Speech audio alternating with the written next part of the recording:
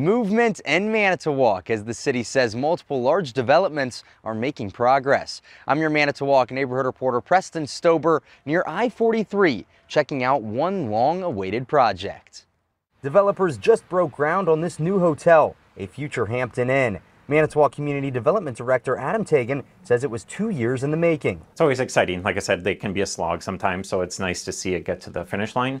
And in particular, this one being the first new hotel in 20 years in the city. It's part of a larger development plan here that will add a second hotel and a restaurant. Tagan says now the task is to try to have it ready in time for the 2025 NFL Draft. Fingers crossed that it will be. Obviously, they have a reason to want to be open for that. It's just a matter of supply chains and how quick their contractor can work.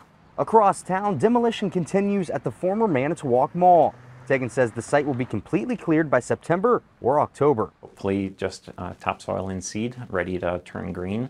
And then in the meantime, obviously, we're continuing to work to try and then get new development on the site. A project that took a big step in its financing. A review board has approved a tax district for the property to help cover the cost of demolition and for future development. So that officially gets us kind of over the hump on the approvals. And then now we're working on the formal paperwork. And now I'm at another development that we have talked about, the Miro site in the heart of downtown Manitowoc. Tagan says he hopes for at least the south half of this property to be cleared by spring, making way for a 59-unit affordable housing project that is approved. In Manitowoc, Preston Stober, NBC 26.